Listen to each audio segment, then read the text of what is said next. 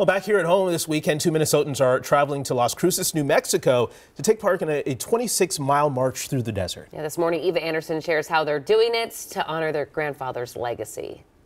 That's another classic. Yeah, here's another classic picture of Dad with his pipe in his younger days. Beth Moorhead and daughter Katie Rutledge. That's just like quintessential Phil Brain, sitting at his desk, smoking a pipe and looking out the window. Could spend days sharing stories of their family patriarch, Phil Brain. He was a former camp director at Camp Minogen, a YMCA wilderness camp. It was primitive. Among campers, He was very loved. Dad had such a great sense of humor. he was adored by his granddaughters, too. He was really gentle, kind, loved being outside. He was very generous. But among his most generous acts was serving in the U.S. military in World War II, remarkably surviving 3.5 years as a prisoner of war. In 1942, marching more than 60 miles under captivity of Japanese soldiers in the Bataan Death March. When they were already starving, they were not allowed water or food along the way. He was 6'3". He weighed 168, almost 170 pounds when he went into the war,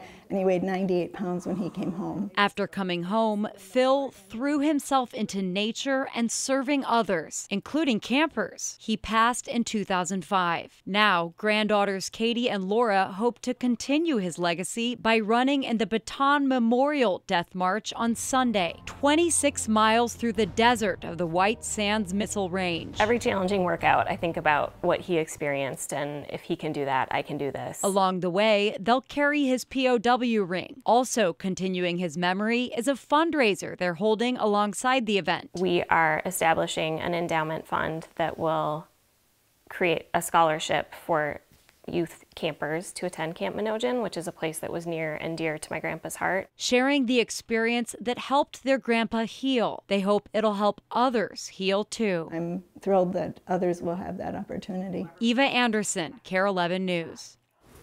Now, if you'd like to contribute to the fundraiser in memory of Philip, we have the information at KARE11.com. Yeah, before he died, he actually wrote a book, too, about his experiences called Soldier of Bataan. You can find it right now on Amazon.